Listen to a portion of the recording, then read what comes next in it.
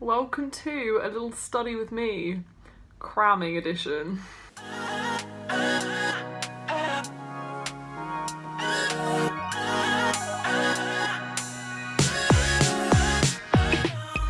Hey there guys, and welcome back to UnJaded Jade. Welcome to another little study with me, this time a cramming edition. So I actually filmed this the day before my chemistry mock. These exams were like mocks because they're not like the official mocks that we're going to have later on in the year, but they're still kind of important mocks. So I had an inorganic and physical exam test mock thing, and it was kind of all the stuff from last year and half of this year. That basically meant it was a crazy amount of content to learn, and although I'd done a bit of revision already, I did not feel in a good position the night before. So I knew I had to spend a lot of time going over stuff, and I would say when you've left yourself not that much time for a lot of content, the most important thing to do with your time is to focus on the areas you know you are worst at.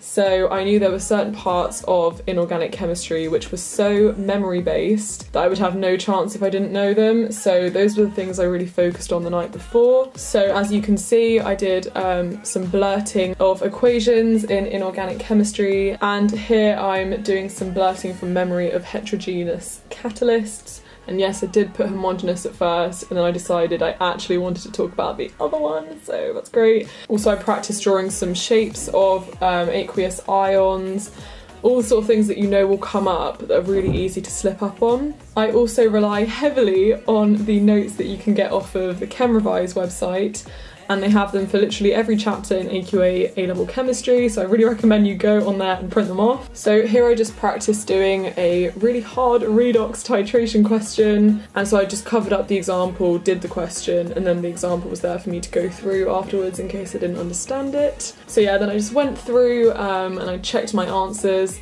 and I have a really bad habit, like I don't even know I'm doing it, of untangling the knots in my hair while I'm just reading stuff. So yeah, and then as you can see I did some more blurting of equations, making sure I balanced them. And I'm a massive fan of using scrap paper and just filling every little bit you can on that piece of paper. So I always rule off like another bit and just blurt out things into that space as well. I mean, it's all just for memory's sake, so it's not really worth using like a perfect new sheet of paper.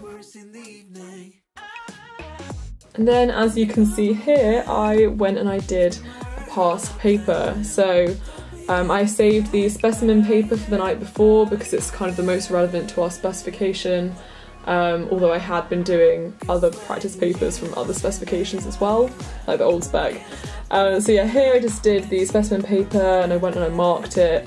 And this is really sped up because this was a 2-hour paper, so yep. Oh, and the most important thing that you should do when you use a past paper is at the end, write a little like, what have I learnt kind of thing. Just seeing like areas you need to focus on more in your revision, things that you slipped up on, like maths, maybe like a titration question, you know you need to go over that, or little things like forgetting to put the right sign in an enthalpy question.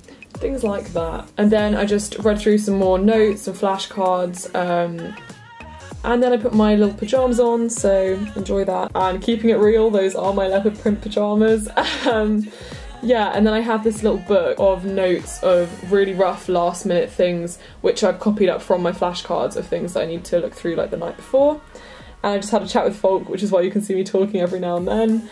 And I just went over the little book, went over my aqueous ion colours again, and that is that. And it's funny because I'm filming this voiceover having done the mock now and having gotten it back. Even though I didn't get my target, I was very happy with the grade. I feel like it's where I need to be at this point in the year. I know I can still improve, and I know that I don't know the content now as well as I will know it when the exam rolls around. So yeah, I was happy with my result. I did find the paper really hard, but I've always been better at inorganic and I'm not very good at organic, so I kind of rely on the inorganic to pick me up. But yeah, I hope you enjoyed this little cram with me, study with me. It was quite fun to film alongside doing my revision. It felt like it gave my revision even more purpose. If you have any tests coming up, I really wish you luck. I hope it goes well. I hope you know how to revise best for yourself so that you can smash that exam. Yeah, and I hope you enjoyed this video. If you did, do feel free to like it, put that little thumbs up. Thank you so much for watching. Have a lovely week. Bye!